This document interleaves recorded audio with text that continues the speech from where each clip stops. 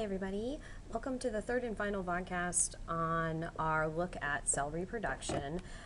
From the last one we had left off talking about a lot of different new terms and kind of putting, no pun intended, all of our eggs in a basket here, trying to figure out what we call different things, all so that we can get ready for this one. So if you're still feeling a little shaky on the terms, go back, kind of look at it again, and I'm going to be using them a lot through this one too. So the more we work with them, the better we'll get at it. So we left getting ourselves ready to wonder, how do cells get to that proper chromosome number, meaning proper, that half chromosome count? How do we ensure that a cell only takes 1/2 of every homologous pair to make the gamete? And that process is called meiosis. It's our gamete formation in organs. Don't get confused with mitosis. I know they sound very similar, okay? So we'll be looking at, and especially looking at in the lab, the differences between these two processes. So gametes, we know they have a reduced chromosome count. So the question is, why? And we looked at this last time. The big deal, why do we have to have a reduced chromosome count? Well, because two gametes fuse together to make the new organism. And if I don't reduce that chromosome count and it's still diploid, so for example, it's still 46 in humans, and it fuses with an egg or another gamete from another human that's got 46 chromosomes, that new organism, the chromosome count isn't 46, it's 92. And every time we're going to get additional chromosomes and buildup of chromosomes, and that's going to screw up the instruction manual and screw up the ability for us to create all of the things we need to build that organism. So that's really, really important. So it's a reduction process.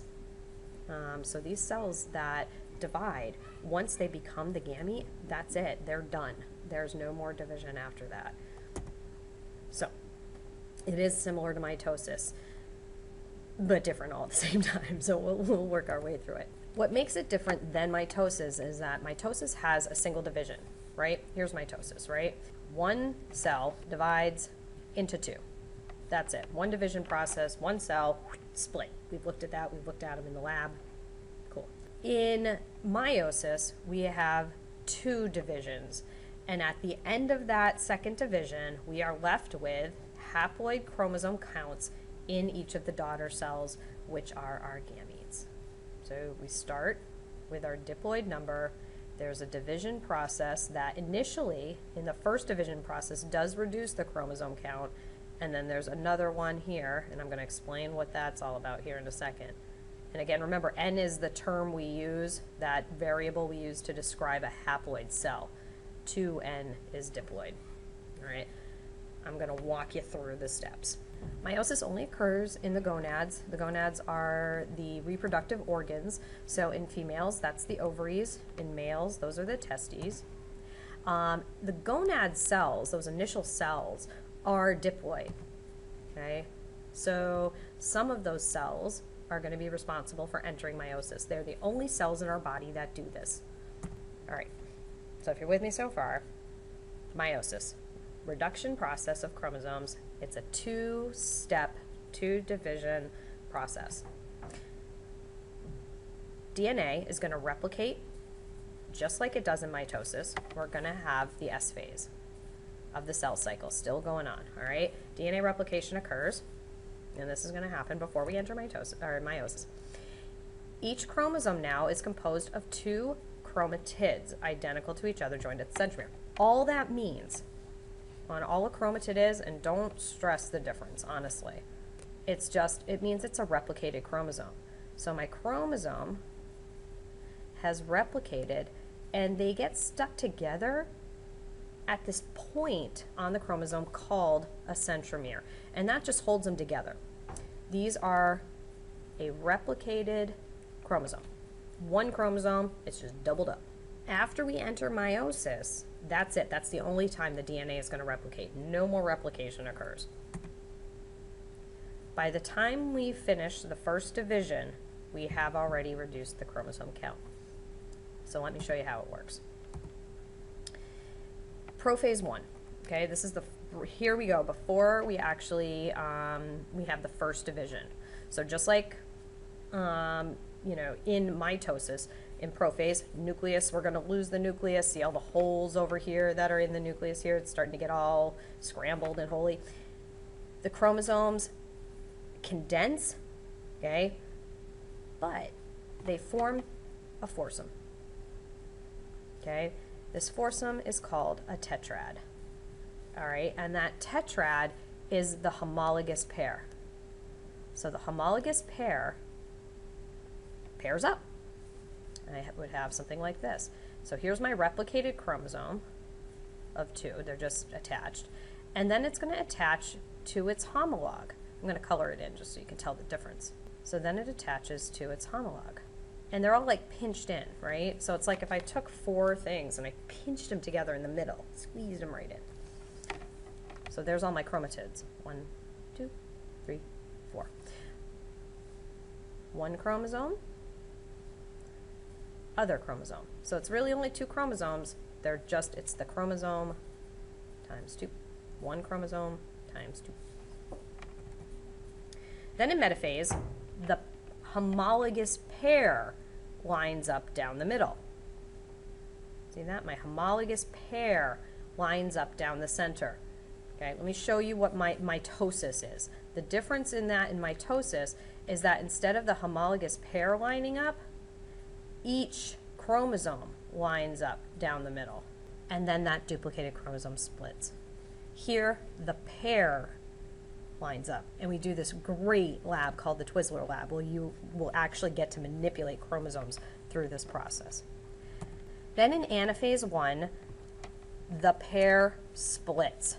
Now, if my pair splits and I no longer have a diploid count, right? If I take my pair and I separate my pairs, that means my new cells at the end in telophase are now haploid. This is still, even though it's replicated, it's 1 chromosome, 1 chromosome, 1 chromosome, 1 chromosome, okay? Where over here, I had my all in one cell, 1, 2, 3, 4 chromosomes.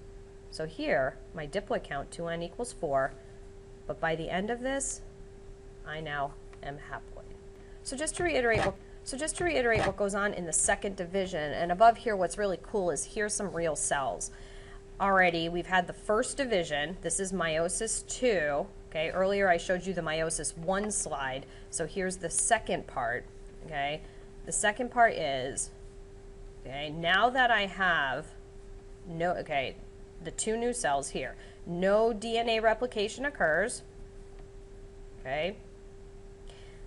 Chromosomes, then each chromosome lines up. This is where it reminds me a little bit of mitosis. Each one lines up down the equator, and each chromosome or chromatid separates. So that one goes that way, that one goes that way. And you can see here, here's that cleavage furrow that's forming. Okay, each one pulls, and now at the end of telophase 2, I have a haploid. Okay, so I start out haploid in meiosis 2, I end haploid in meiosis 2. Okay, so we just have a doubled up chromosome, that chromosome separates, and I end up with 4 cells. Each of these are now going to be called gametes. Just another way to look at it. The more I can show you different ways, hopefully the more it'll, start to make some sense. So germ cell, that's just the parent cell of a cell that's going to become a gamete. And so here's my 2n number up here, right? My diploid count. In this case, 2n equals 2. All right, so I only have 1 pair. All right, my chromosomes replicate. Here's my tetrad. Okay, tetrad pulls apart. I separate my homologous pairs. All right, and notice now I'm into the N category. Now, because my homologous pair separated, I'm now haploid, N equals 1. In this cell, I only have 1 chromosome, 1 chromosome. Now, this chromosome that's replicated splits, and I have my gametes. Okay, so here's one parent, here's the other parent doing the same thing. So now what do the gametes do? The gametes then fertilize, and you get your new zygote. Okay, and there's going to be what would become the baby. And notice now my diploid count, my 2N count has been restored. So no funkiness with chromosome numbers. So there you have it. The best way to help with your understanding of meiosis is to practice. Try some different diploid counts. Try a 2N equals 2, try a 2N equals 4, 2N equals 6, you know, to get some practice, because honestly, what happens with one chromosome pair inside the cell is going to happen with every pair. And we are going to really look at this. We're going to practice with it. We're going to work with it in the classroom. And like I said, the Twizzler lab is a ton of fun. And that's where we're going to actually manipulate chromosomes through the process so that you can really kind of dig down and get a better understanding of it. So I hope you guys have a great night, and take it easy, and we'll catch you in class. Bye.